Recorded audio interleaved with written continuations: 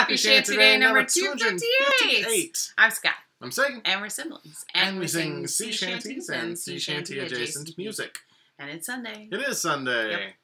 And we put up some Christmas decorations. I say we don't have all of them. No, up, they're not all up yet. Yeah, they're starting to. They're starting to appear. Yep. We actually have a tree over there. You can't see it though. But we're gonna tell you that it's there. You may not believe us, but it is. You have to believe. It's the season of believing. And believe it or not, we've got a shanty for you today. Oh, how about that segue? That was an interesting one. Yeah, it was. I don't know. So the tune for this you might recognize as New York Girls. However, the lyrics are different. So this song is called Mister Tapscott. And the version that I'm familiar with comes from, it was sung by Sam Lee on the 2011 anthology of sea songs collected from John Short by Cecil Sharp, which is called Short, Sharp Shanties. Of course There's 3 volumes of it, by the way. But Sam Lee noted, Tapscott was William Tapscott from a Minehead Somerset family that had lived in the town from at least the mid-1770s. William was an American packet ship broker with offices on Regent's Road, Liverpool, and Eden Quay, Dublin. He worked in conjunction with his brother James, who looked after the New York end of the business, and specialized in selling prepaid passages to successful immigrants who now wish to bring their families to America. These are indeed the Tapscott brothers that we talked about way earlier in this series. A long time ago at this point, yeah. They were agents for the Black Ball Line and at one point also for the Red Cross Line of American Packets. Together they fleeced the unsuspecting. The Tapscott brothers were systematic villains whose frauds began with their advertisements, although Tapscott advertised that his passages were on ships of over 1,000 tons and even as much as 2,000 tons, which would have been very large ships. In fact, most were barely 600 tons. So, advertising passage to people is like, oh yeah, it's going to be a huge ship, lots of room on it, and you're stuck in there. Nope. As their wealth increased, the Tapscotts set up their own shipping line. Cheap immigrant passages was the name of the game, but conditions were atrocious and the food poor. In 1849, William Tapscott was adjudged bankrupt, and in the same year was charged with fraud concerning the money of shareholders in the business. He was found guilty and sentenced to 3 years penal servitude.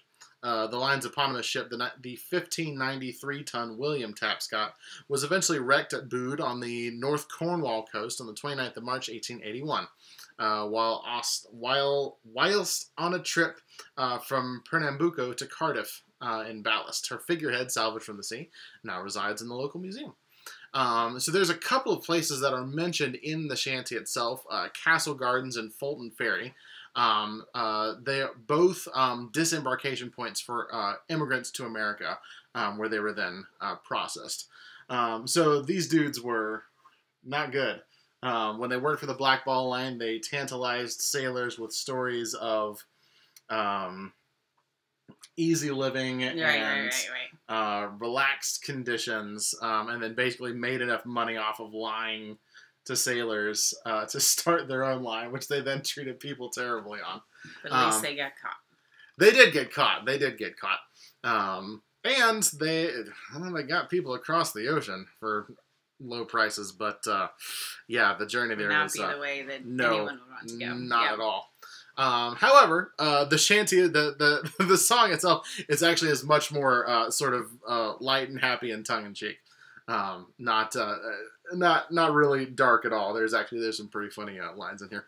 But so the chorus, being very similar to New York Girls, you can give us that pitch.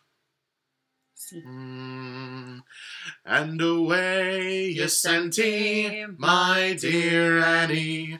Oh, you Santy, I'll love you for your money.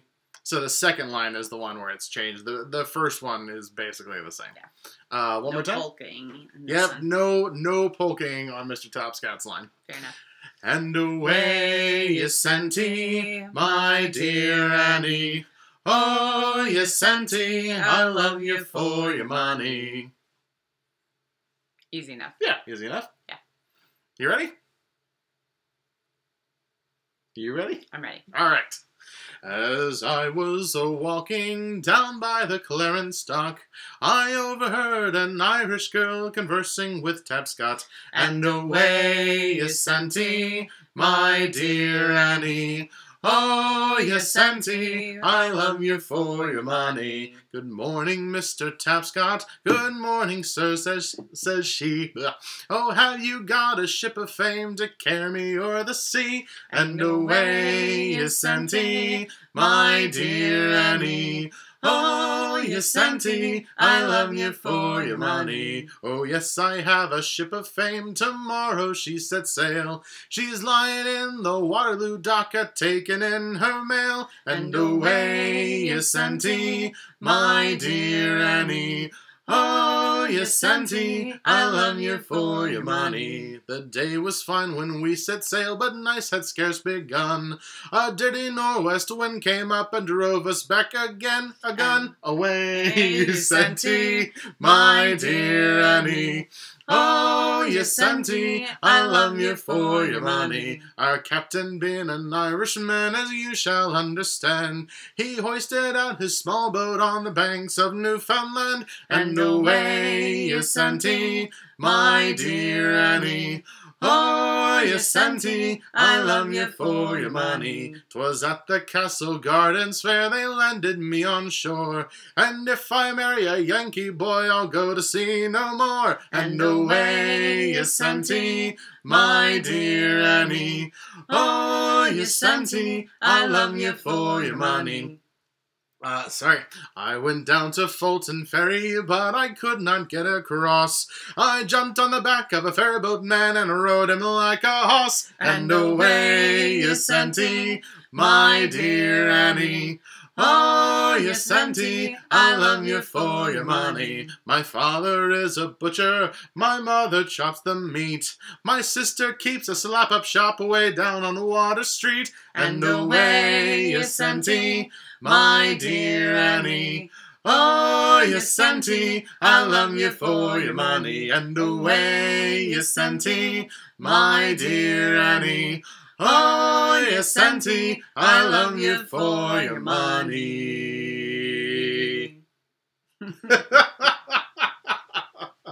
Cute. Oh, that's the other thing that it is. So a slap-up shop, was a specific kind of restaurant where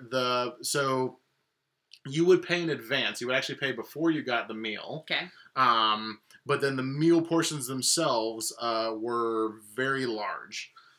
Very large and very hearty. So perhaps a predecessor to our American fast food restaurants. Sure. You walk up, put your order in, pay for it, and then they give you the food afterwards. Yeah. But interesting.